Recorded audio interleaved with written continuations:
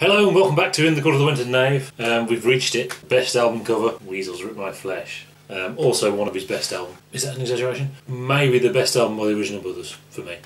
The sister album to Burnt Weenie Sandwich. This is officially the Mother's Swan song, although it is posthumous as well. Various bits and pieces recorded from various times, but some of it is pretty fantastic. What distinguishes it from Burnt Weenie Sandwich is this is more improvisations and this one was more written pieces, which asks an interesting question and one which left some of the mothers pretty unhappy. They're improvisations. Now they're conducted by Zappa, but the musicians playing, it's the musicians choosing the notes. In a way, the question is who's writing the music. Now, you could argue Zappa was very much an anti-jazz person, but ended up surrounding himself with jazz people. A lot of his music sounds like jazz, but he would say it was modern classical, or it was not really pigeonholable. I think you could argue that in the classical world, the composer and the conductor hold the power. The musicians have nothing to do until the composer and the conductor tell them what to do. In the jazz world, that's the opposite. Is that musicians are in control; they decide what they're going to play.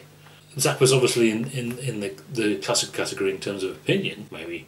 I'm not someone who considers the original Brothers to be his best band anyway. So but yeah. So the album starts with "Didja Get Any Onya," which is an improvisation. Starts intensely, but then after a couple of minutes, sort of dissolves into silly noises, silly vocal stuff, and then laughter because it's so loud. But that's great. That's loads of fun. It's a great way to start an album, I think. Directly from my heart to you is strangely out of place because this is from the Hot Rad sessions. So maybe that would have had a bit, would have belonged more on Chunga's Revenge. Probably would have helped that album as well. So it's strange that it's there. Then we have Prelude to the Afternoon of a Sexually Aroused Gas Mask, one of the best titles ever. Parody of something by Debussy, I think. Then we have Toad of the Short Forest, which is a bit more of a plain piece, if you like. That's pretty cool. Get a Little, not sure why that's even on there. It's just a little bit of guitar noodling. Zappa used to use the word noodling to describe jazzos, actually. But to me that just sounds like guitar noodling. I don't think it really goes anywhere, so it's strange that he chose to use it if it didn't go anywhere. None of that matters because the next track is the Dolphy Memorial Barbecue. I think that's certainly the best individual track by the original brothers. One of his best pieces. Fantastic composition. It is a composition. There's jamming in there, but it is, it's the melody he wrote is wonderful. If I could write like that, I'd be very happy. Is it jazz? I don't know. It could be jazz.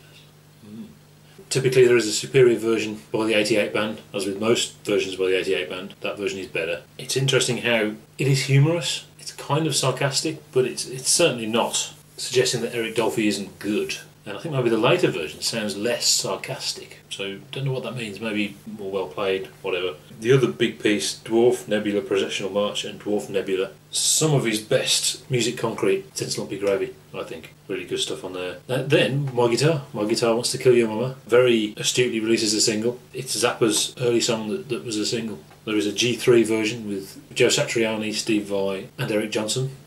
It's great. It is great, and it worked perfectly on the album after the two sort of heavyweight tracks, if you like. Then we have Oh No, the vocal version of Oh No. I think, as with Let's Make the Water Turn Black, I think having vocals of that melody takes something away from the melody slightly, perhaps not quite as much as Let's Make the Water, but it's still great. It's still a great piece. It's nice to have it, sort of the definitive version of it. It's on this album. Oh No is on this album. If you want to hear the basic version of it, that's cool. The Orange County Lumber Truck, it's not challenging to listen to, it's not complex or anything like that. It is just a great melody. And it's very typically Zappa. Very typically Zappa. One of my favourites, really. But the album ends, of course, with Weasels Rip My Flesh, which is 2 minutes of feedback. Fantastic. Worked awesome. In the context of the album, worked brilliant. See you next time.